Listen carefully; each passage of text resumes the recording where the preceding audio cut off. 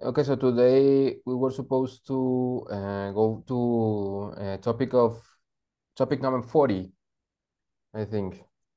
Yes. Yes, topic number 40. Just give me a second. Virtues and activities of the enlightened bodhisattvas of the Pure Land in accordance with the larger sutra. So Yes, this is another chapter in my commentary on the larger sutra. yes. Let me see. It's in page 389. Okay, yes. So the answer to this topic is actually a chapter named like this topic. And that's on page 389, 389. Okay, so let's go to that page, and then you will see this is actually an explanation of the larger sutras sections 28 and 30. Virtues and activities of the enlightened bodhisattvas of the Pure Land. Yeah. So actually, this section of the sutra, Shakyamuni starts to explain what exactly is it that bodhisattvas, enlightened bodhisattvas, or the inhabitants of the center of the Pure Land, what do they do? Yes, how do they spend their time? You could say, and they explain that basically that they, as we have already explained in when we explained the 22nd vow, that beings in the Pure Land are not inactive, no? Quite the opposite. When beings attain enlightenment in the Pure Land, like all Buddhas in the 10 directions, they are constantly, eternally active for the sake of sentient beings, guiding them, teaching them the Dharma, especially explaining the Primal Vow, if it's fitting or if it's proper, if they have the karmic conditions. Also teaching the Dharma as a Buddha, teaching the Dharma as a Bodhisattva, disguising as unenlightened beings, being in many different places at the same time. So we will go over all of these activities, and this is actually a very beautiful, many passages. So I will just quote the passages and from time to time explain, but they are very clear, no?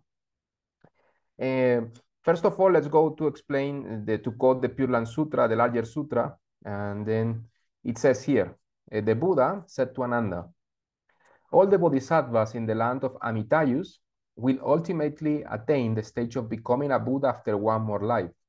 Excepted are those who have made original vows for the sake of sentient beings, resolving to cultivate the merit of realizing their great vows to save all sentient beings.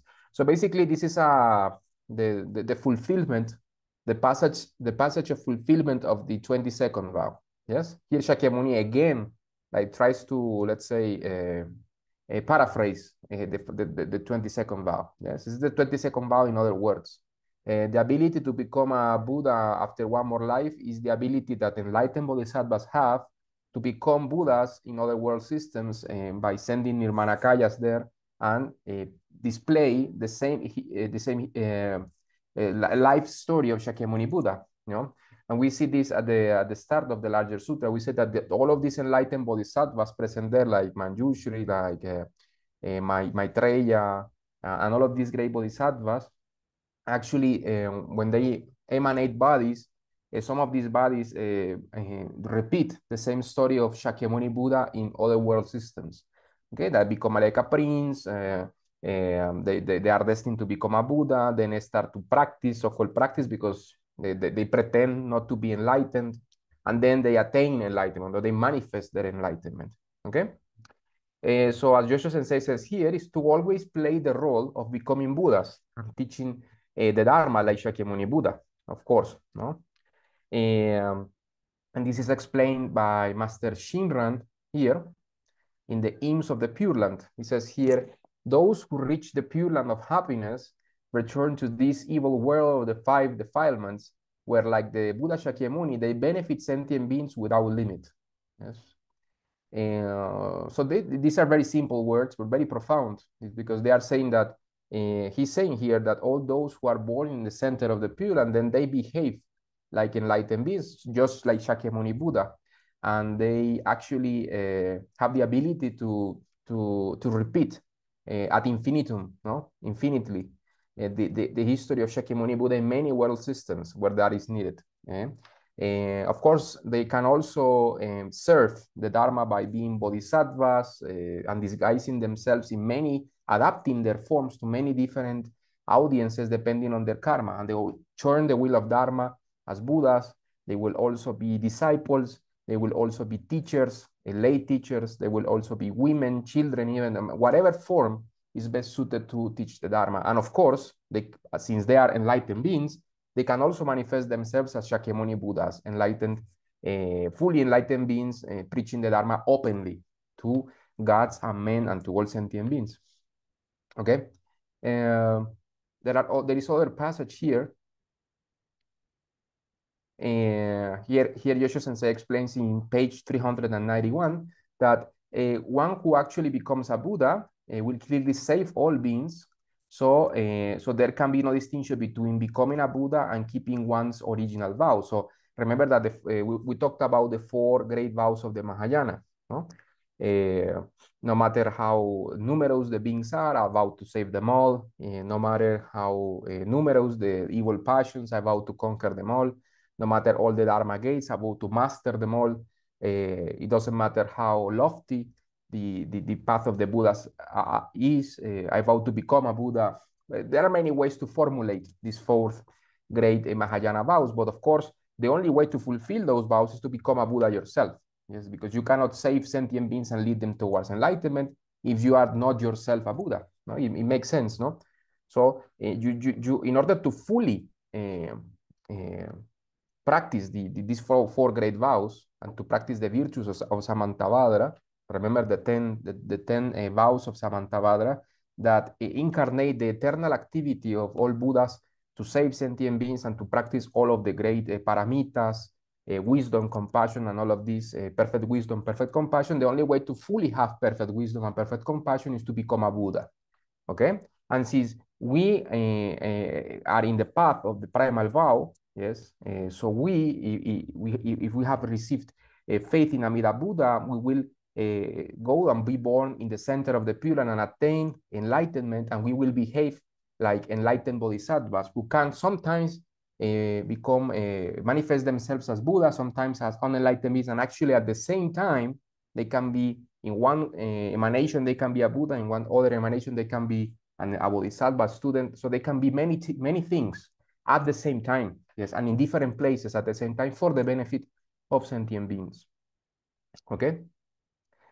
So remember that. Also, there is another passage here in page 392 of the larger sutra commentary by Yosho Sensei. He says here, Ananda, says Shakyamuni Buddha, each Sravaka in the Buddha land of Amitajus emits a light for 1 fathom around his body. The light of a bodhisattva shines 100 Johanas. There are 2 bodhisattvas who are the most dignified. Their majestic light reaches everywhere in the universe of 1,000 million worlds. Ananda asked, what are the names of these 2 bodhisattvas? And then Shakyamuni Buddha replied, one is called Avalokiteshvara and the other is Mahastamaprapta. They had both performed bodhisattva practices in this world, and at the end of their lives, they were born by transformation in that Buddha land.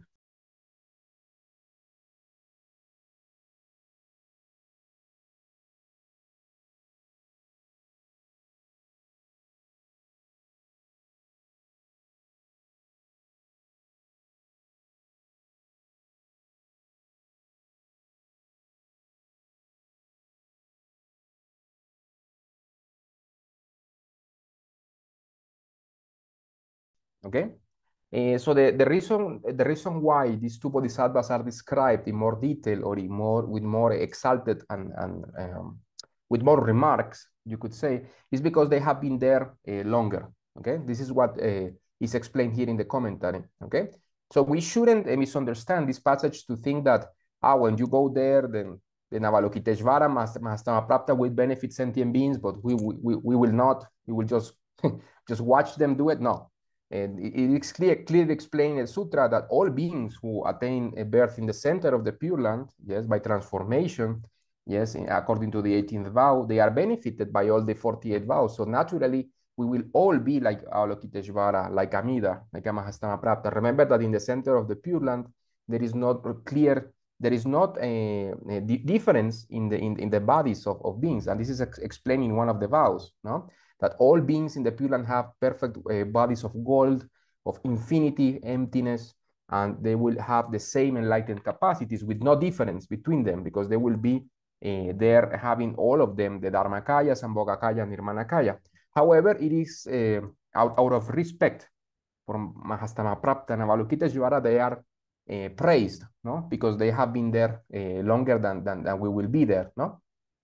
It's like going to a house and we are equally guests of Amida Buddha in the same house, but some guests have been there longer than we are, so we have some respect for them, of course, yes?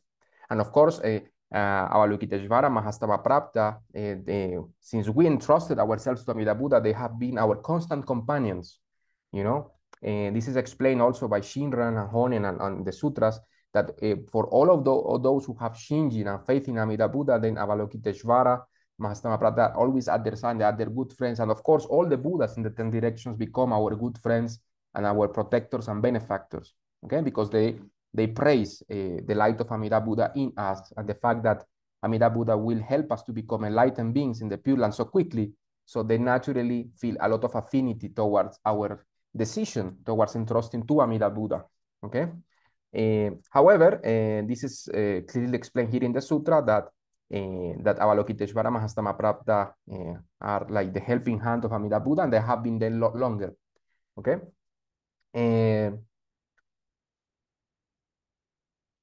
It is also explained here in the sutra, talking about there are many things to be said about this, because this passage is quite long. There are like 5 pages in the sutra just explaining the qualities of the bodhisattvas there. There is another passage here that says, this is Shakyamuni Buddha referring to these bodhisattvas. He says, their supernatural powers know no obstruction, and their physical senses are sharp and clear. Yes. So in other words, we will be clairvoyant, we will be omnipresent, omniscient as well. We will know it all. We will be in all places at the same time, because we have the Dharmakaya. Yes, we will have bodies of glory and the Sambhogakaya eternally in the Pure Land. We will have the ability to be many places at the same time. So we will have no obstruction, yes, when it comes to our mind powers.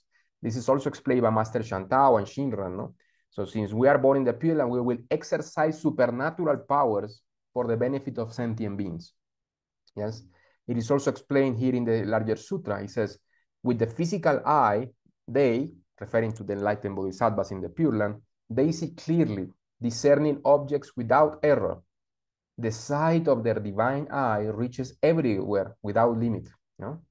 And why this ability? Because if you can look at all the universe at the same time, you will be able to see all sentient beings suffering in samsara, and you will be able to help them. Okay? So if you go to the Pure Land, then you will have access to this omniscience, and through these powers, you will be able to benefit sentient beings. Okay? Remember that this is the reason why bodhisattvas and Buddhas, enlightened bodhisattvas and Buddhas have such powers. Yes? Because they have access to the Buddha nature, and this Buddha nature is omniscient, has perfect compassion, perfect wisdom, and all myriad of supernatural powers. Yes? But these supernatural powers are always put to the service of others. This is what characterizes a Buddha. Yes, this is the great difference between Buddhas and other unenlightened beings who are still powerful, but they don't have bodhicitta. Yes, they don't have power, these enlightened powers, and they are also thinking about themselves. No, like these proud Brahma gods who are not Buddhists. In the case of enlightened bodhisattvas and great Buddhas, they are constantly thinking of others. Actually, it is said that Amida Buddha and all Buddhas, they see sentient beings in samsara as they see themselves. So there is not clear distinction between them and others. So they are constantly benefiting others. Yes, because they see no difference between them and others.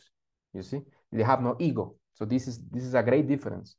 You know, Shakyamuni Buddha also said in the larger sutra, yes, talking about the great deeds of inhabitants of the center of the Pure Land, he says, whether going or coming, proceeding or remaining, their hearts are unattached. Their acts are in accordance with their will and are unrestricted, and they have no thought of discrimination. In them, there is no idea of self or others, no idea of competition or dispute.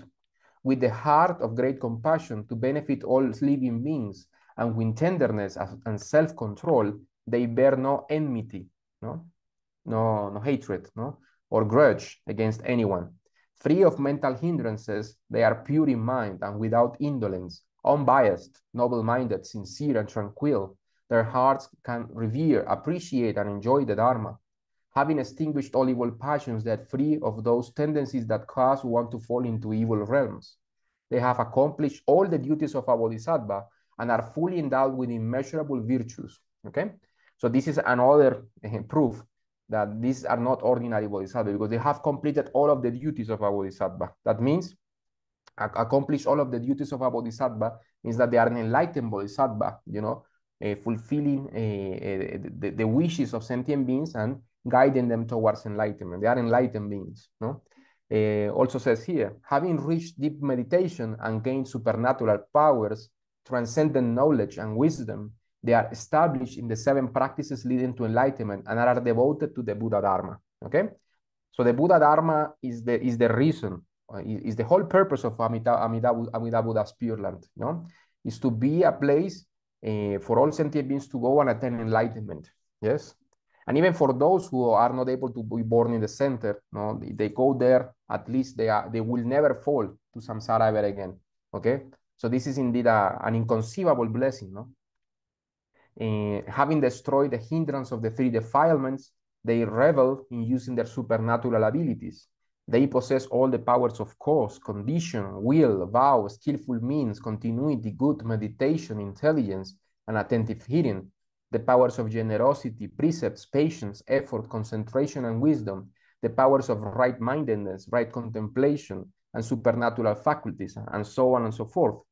They also possess the 6 paramitas, Dana, Sila, giving, morality, patience, effort, meditation, and wisdom. Okay, so this is clearly talking about enlightened beings. Yes, because the only beings who have attained the perfection of the 6 perfections, the 6 paramitas, are the Buddhas themselves. This is explained also in all the sutras. This is clearly explained.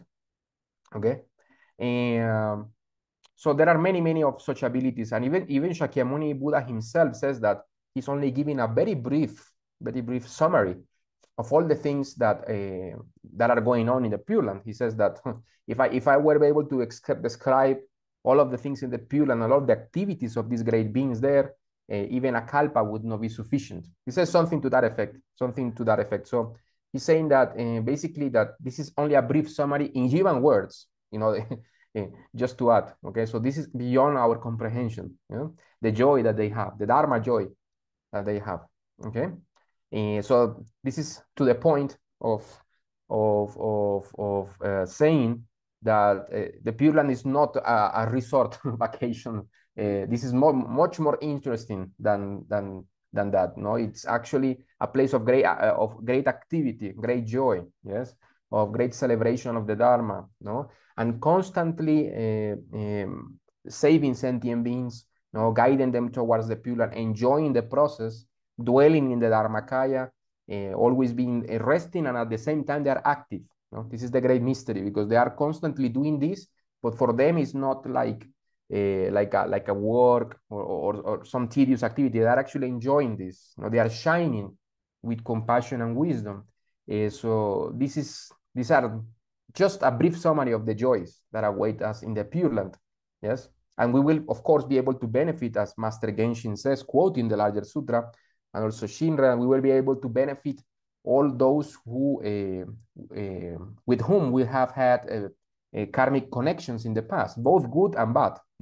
The people we have killed in the past, the people we have made them fall into the lower realms in the past, which have been many, because we have held the wrong views in the past. Also the people we have loved, many wives, many children, husbands, pets, all these relationships that have been, of course, flawed, and they have had the imperfection of suffering in samsara, because no matter how much you love someone, if you buy them food, you even build them a palace, you can do everything for them, but if they die and they are still in samsara, they will continue to suffer. So this is imperfect love, imperfect compassion.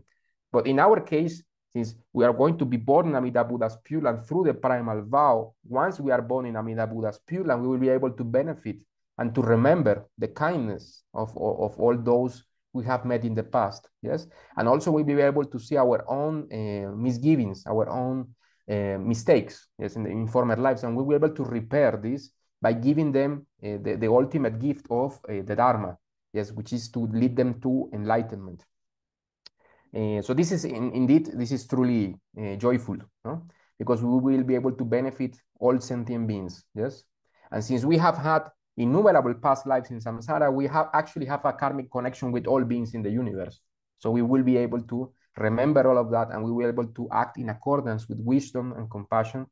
And as Master Genshin says, here in a kind of provocative way, you know, he says, is this not real joy? Is this not real enjoyment? And you say, of course, this is real enjoyment. Compared to the turbulence and sufferings in samsara, of course, basically what Master Genshin and Shakyamuni Buddha, basically the purpose of the larger sutra, Shakyamuni Buddha explaining all of this is, what are you waiting for? Just go to the Pure Land, okay? He's doing many, you know, he's doing, putting a lot of effort to describe the activities of the bodhisattvas, the beauty of the Pure Land, all the noble qualities of Amida Buddha, Avalokiteshvara, Mahastamaprata, is for us to wish to be born there, yes, through the gate of the primal vow. This is the whole purpose, yes.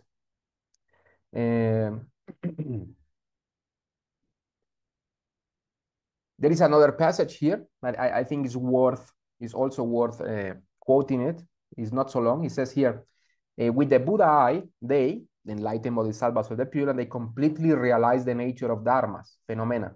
Yeah, remember that dharmas with a small d, yes, is phenomena, and we use it with dharma with a big D, no, capital D. Phenomena. Samsaric phenomena, yeah, dharmas. And you also say the D with big D is the Dharma, no, the teaching of the Buddha. Yes. So with the Buddha eye, these enlightened boys, they realize the nature of all phenomena. Yes, the emptiness of samsaric existence. Yeah? And they also observe with the eye of equality that the three worlds are empty and non-existent. So they try to learn the Buddha Dharma. Okay. So for them, there is no samsara. Yes.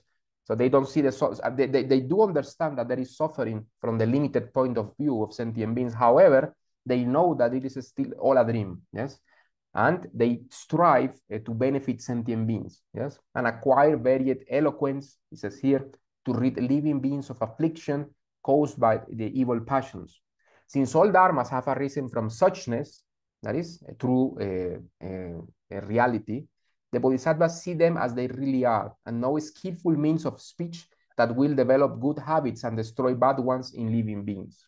So as Jodo Sensei explains here, no? So both unenlightened phenomena or enlightened phenomena, like for example, the manifestations of the Pure Land, have the same base as the condition, ultimate reality, suchness, the Dharmakaya, but they have different causes. The first, for samsaric phenomena, is delusion and attachments for unenlightened phenomena, yes? Even if the same basis, you have delusion and attachments, you will see samsaric phenomena, yes? Like, for example, the creatures in hell. This is the clear example of Jodo Sensei that he gives. There are many evil birds in hell, no? Many monsters, yes? But these are actually based also in the Dharmakaya, but with the condition of delusion, yes? So if you have delusion and attachments, then unenlightened or impure appearances will come to your mind, yes? And you will have, you will be scared and you will be trapped in samsara in that way, yes, through your own karma. However, the same basis, but if you have enlightenment, infinite wisdom and infinite compassion for enlightened phenomena, yes, if you recognize the Dharmakaya as it truly is, yes, and you recognize the Buddha nature in yourself and in the universe, then you will be able to have enlightenment, infinite wisdom, and infinite compassion, and naturally enlightened manifestations appear. Like, for example, the birds in the Pure Land, for example, that are the manifestation of Amida Buddha's enlightened mind, okay? So this is the clear example. Remember that there will always be forms, yes, for consciousness, yeah?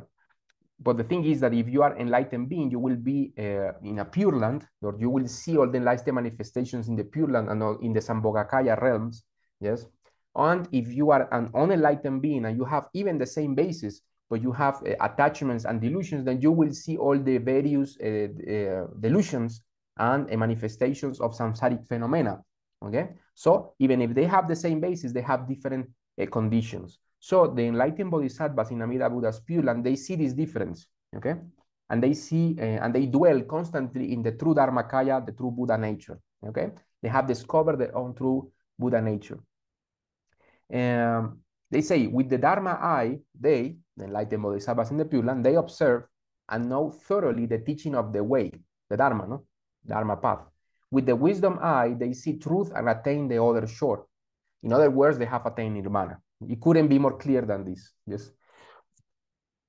Many people misunderstand the term bodhisattva. Yes, and I do thank Joshua Sensei for letting me know this, because at the beginning of my studies of the Pure Land Sutras, it was quite confusing at the beginning.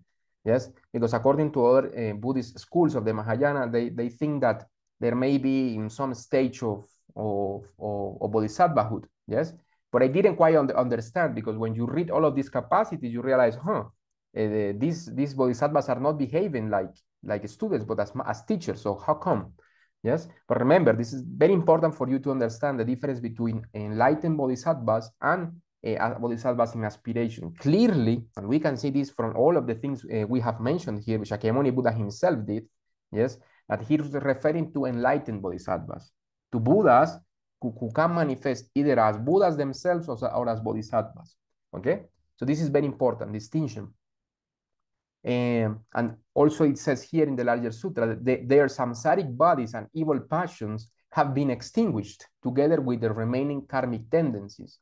In other words, they're completely pure of all samsaric phenomena. Yes. When they hear the profound Dharma, their minds are free of doubt and fear. Yes, because they have mastery over all of the Buddhist teachings. No, it's also one of the vows of Amida Buddha, no, that all beings in the Pure Land will be able to preach the Dharma perfectly. In other words, as enlightened beings, you will know all the sutras and all of the commentaries. You will know everything that is to know about the Dharma, and you will be able to explain it in different ways and for the benefit of sentient beings. So you will be able to know which teaching to teach to what sentient being. So this is a tremendous capacity, no? Because if you are not enlightened, sometimes even if you want to help others, and even if you know the sutras, you might still commit mistakes, and sometimes you teach something that someone is not ready to hear. Yes, but Buddhas, on the other hand, they know all the sutras perfectly, and they know what to teach to others, no? Because they know the minds of others. We have already explained this many times, but this is an incredible capacity. Yes.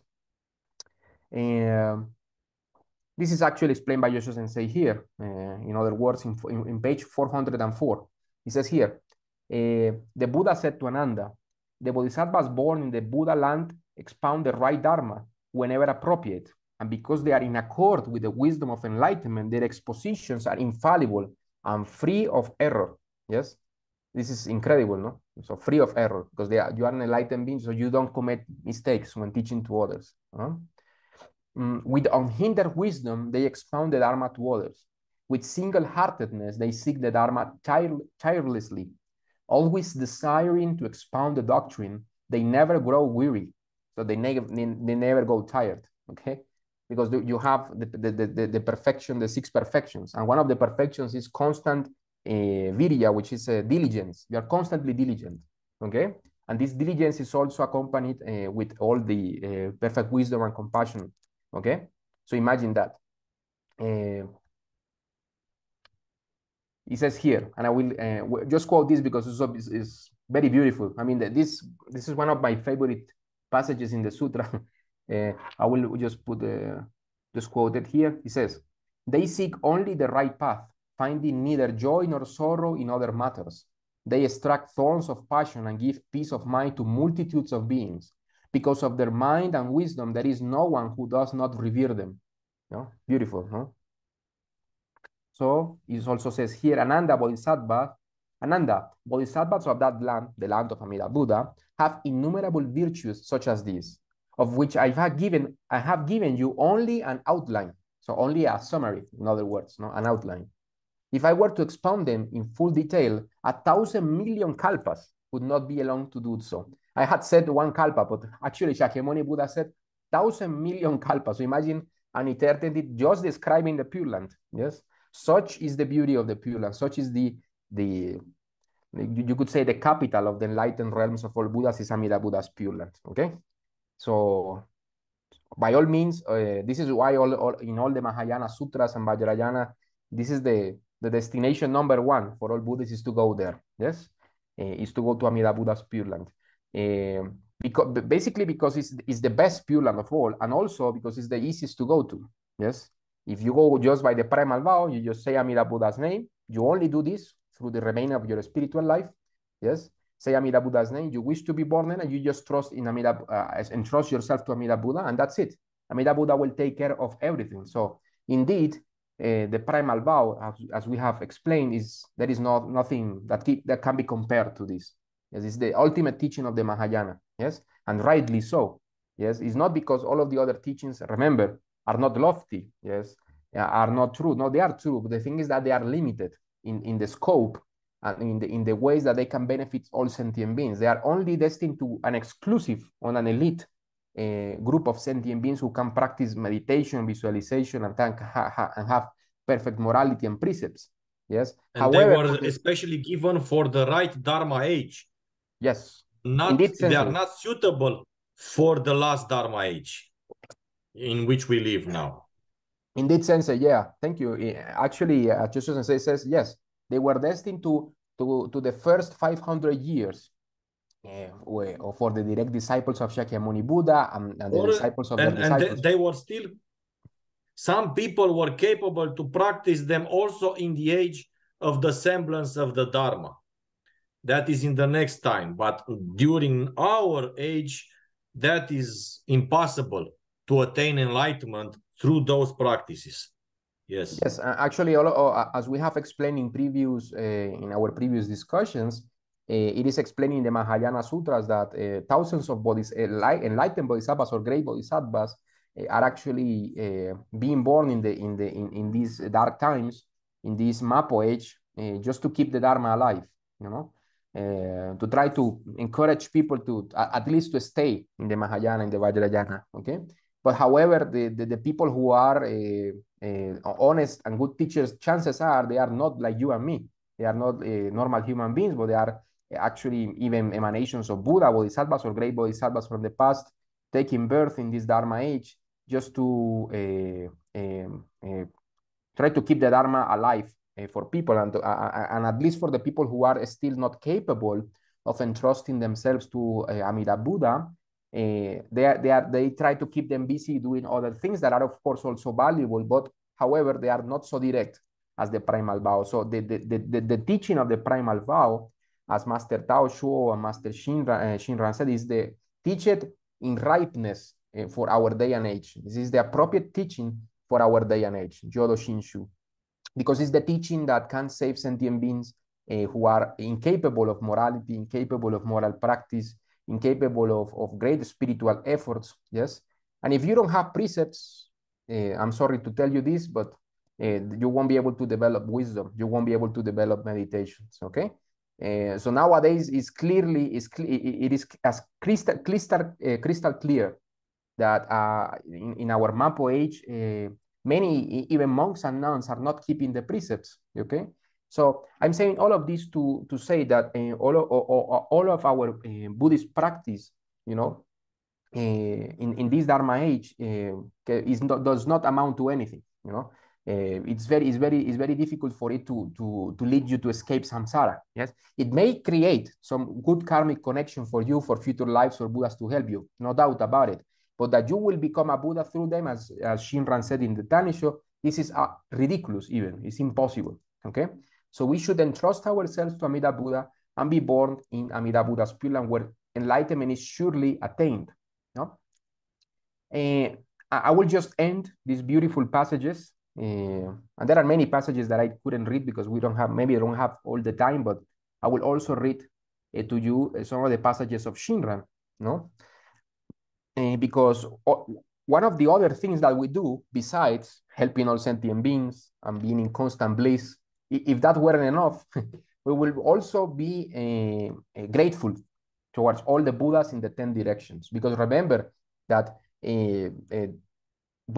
all Buddhas in the past, yes, have given us a hand, have actually helped us to entrust ourselves to Amida Buddha in this life. Okay, so it's not like yes, we are born in this life and we entrust ourselves to Amida Buddha, to Amida Dharma, and that's it. No, there is a whole story that we don't know about. Yes, in the background, or Buddhas trying to help us. You know, and Amida Buddha and all Buddhas in the 10 directions trying to teach us that this is the best Dharma gate for us. And so we will be grateful to all of those Buddhas in all the Pure Lands and in Amida Buddha's Pure Land, and we will help them. We will go them and make offerings to them to say thank you. And not only say thank you, but we will also become their disciples, yes, out of gratitude. And we will help them in their Dharma missions, okay? Related or not related to the Primal Vow, but we will have also we have the capacity to be grateful towards them. I will just quote the passages here. He says here, in the Hymns of the Two Gateways of Entrance and Emergence, a work by Shinran Shonin, he says, Shakyamuni and all other Buddhas are truly our compassionate father and mother. With various compassionate means, they lead us to awaken supreme Shinjin that is true and real. Yes. So the awakening of Shinjin is the work of Amida Buddha, but it's also with the help of all Buddhas in the 10 directions. They have helped us to come to this life, in human life, and entrust ourselves to Amida Buddha. It also says here in the Lamp for the later ages, letter 2, it says, Shinran, Shinjin, faith, is bestowed through the compassionate means of Shakyamuni, Amida, and all the Buddhas in the 10 quarters. Yes? Yeah, so all Buddhas in the past have helped us in one life or the other to slowly build trust in the Buddha Dharma and entrust ourselves to Amida Buddha. It also says the true and fundamental intent for which all the Buddhas, past, present, and future, appear in this world is solely to teach the inconceivable vow of Amida. Okay? So in our past lives, when we practice Buddhism, chances are that we discover the primal vow on Amida Buddha on a very gradual manner, you know, slowly doing gestures of gratitude and gestures of devotion towards the Buddha in many lives. Yes, it started like to cook us. Imagine like a potato, you know, to put some fire there, makes us soft. Until this life, yes, we were hot enough that we will be able to entrust ourselves to Amida Buddha through the help of all Buddhas in the 10 directions who actually helped us to be devotional towards them and towards Amida Buddha. And now we say, oh, I will just entrust myself to Amida Buddha. So this is a very long process, okay? So we will naturally go to Amida Buddha's Pure Land, and upon attaining enlightenment in the Pure Land, as Josho Sensei says here, we will naturally wish to say thank you to each one of them in particular, okay? And if that wasn't enough, we will also enjoy many conversations in the Pure Land. It says also in the larger sutra. We will also go there, and while we are doing many other things at the same time, we will also have like one channel of communication, I would say, just to converse with one another about our story, how we were born in Amida Buddha's Pure Land, yes, which was like a tremendous adventure, yes. But of course, we don't know this now. But in the Pure Land, since we will be able to see all our past lives, yes, we will be able to converse with one another to say, okay, how did you come here, okay? And this will be a very good topic of conversation, you know? So there are many things to enjoy in the Pure Land, many Dharma activities to do, a lots of gratitude that we will have, okay? So, and as Shakyamuni Buddha says, even if he spent a billion kalpas, many millions of kalpas, explaining all of the beauties and splendor of the Pure Land, he could not finish, okay? So of course, this is beyond our comprehension, okay? And of course, we will not be able to understand everything about this until we are born in the Pure Land, of course.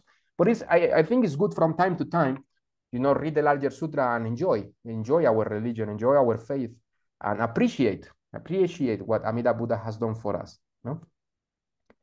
Okay, I don't know if maybe Josho Sensei has something to say, or maybe Yoshin. Oh, I'm just happy that you know, I try my best to help many people But one of the problems that I often meet is that I can't really know what is beneficial for them, what is the right word, what is the right action.